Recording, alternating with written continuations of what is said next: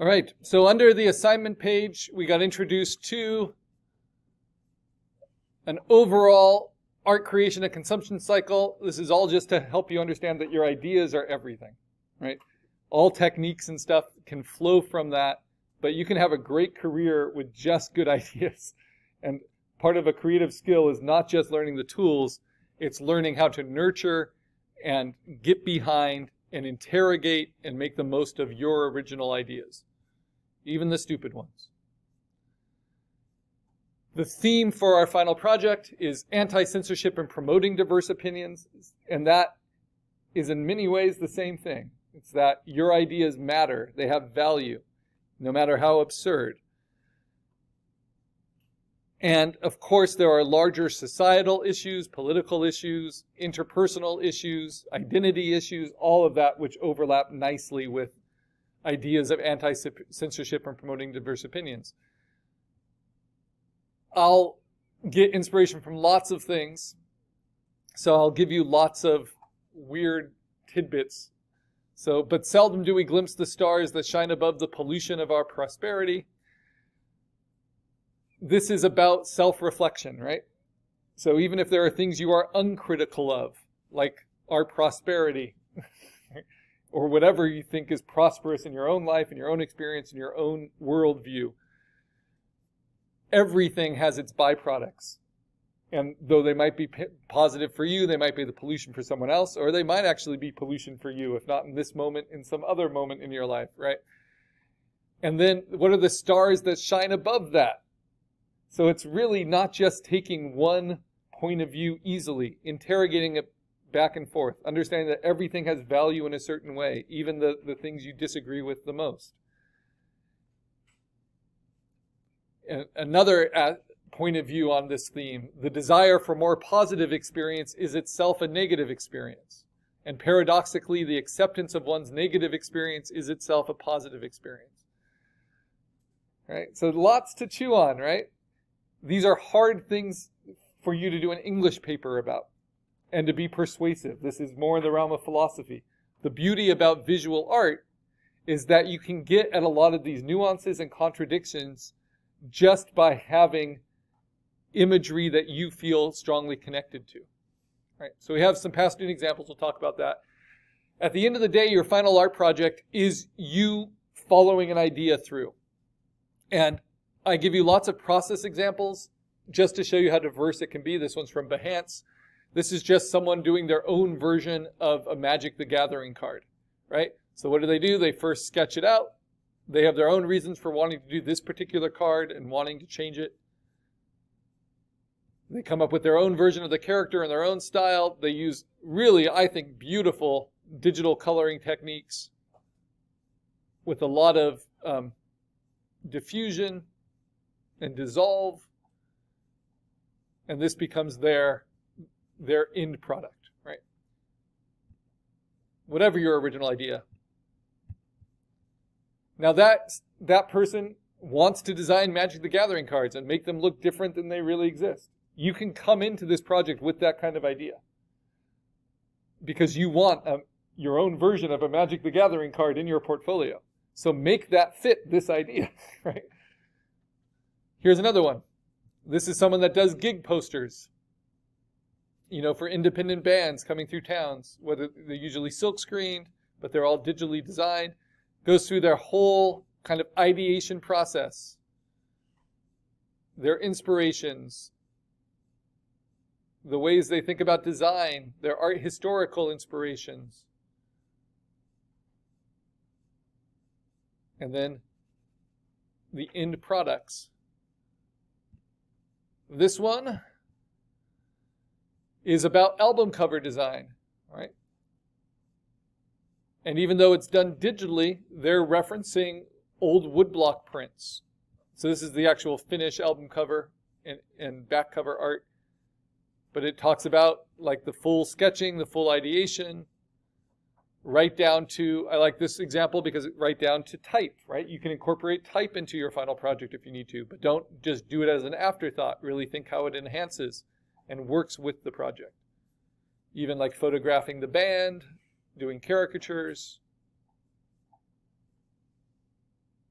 That could be an approach. And then this one, just fun poster design, right? For a Godzilla poster. Concept sketches. Notice how all of these thumbnails, they already know what their format's going to be because they're doing a movie poster format. They're looking at inspiration, references from comic books, from movies, from fan art. And then they're figuring out their process. And their process has a lot to do with digital inking, vectors, multiple colors, and then type design. They put that all together to get their finished poster as a digital design, and then that actually gets outputted through color separation into 3 screens that are printed on white paper with, you can see the halftones, to get the finished result. Cost effectively, and the full idea through to completion. Sometimes you want to just start with absurdity. So what do you do if you just don't have ideas? I like absurdity. So these are really basic bot tools. So this is the Inspira bot. So if you generate, it will give you an image and a quote, right? An AI generated quote. When some see a coroner, others see monkey. Gets you thinking. But maybe it gets you thinking towards an idea you want to use. So when I'm stuck, I like these tools. Examine the sweetness, not the virtues. That one's a little too sincere. But like a meme generator, this is like an inspirational poster generator. Don't let anyone tell you that you are not horny. It's important to remember these things. Climate change is opium for the global elite. Yeah, that's pretty pertinent this week when they just released the UN climate findings, and they're not good, and we're not doing a lot. Okay, another example. I like this one a lot. This was an early Twitter bot experiment. It's called Fortune Cookie Bot. It's based on 1,000 fortune cookies, and based on the same 1,000 fortune cookies. It used to do it every 10 minutes. Now it does it like once every few days. It just generates a fortune cookie. You show your vulnerability. You are known for your diplomatic skills. That one's not that great. Faith is knowing what you dish out will come to you. God, these are all so sincere. Broke is only temporary. Poor is a golden one for him who has found his work. Yeah. So all of these things can get you started with ideas, because absurdity is a great place to start. It generated this one. Everywhere you choose to go, a little more hard work, your creativity takes you to success, right? So maybe it just motivates you. Now, I give you a whole playlist of videos. So those of you who are here on Wednesday working on your projects, working on your refined sketches, will have these playing in the background. These are different content creators I really respect in fine art, in commercial art, in advertising, in children's books, in poster design, in book covers, just everything. And it talks through how they do their ideas. Maybe you want to look at it on your own. It is not at all required, but it is there for you. And then this is where we start. So, you have your overall theme. Anti-censorship and promoting diverse opinions. The first thing you need to do is you have to give yourself your own assignment within that. So this, in the creative world, is called the brief. Brief because it's short. What is your goal? What is the problem you are solving? You're going to write a 1-sentence statement summary to give yourself your assignment, right? So I'm already going into this because of absurdity. I want to do a disco ball turkey. You know, not a live turkey, but like the frozen butterball kind of turkey carcass that we all cook for Thanksgiving. I want that to be covered in mirrors, fractals, like a disco ball. So I'm already thinking disco ball turkey.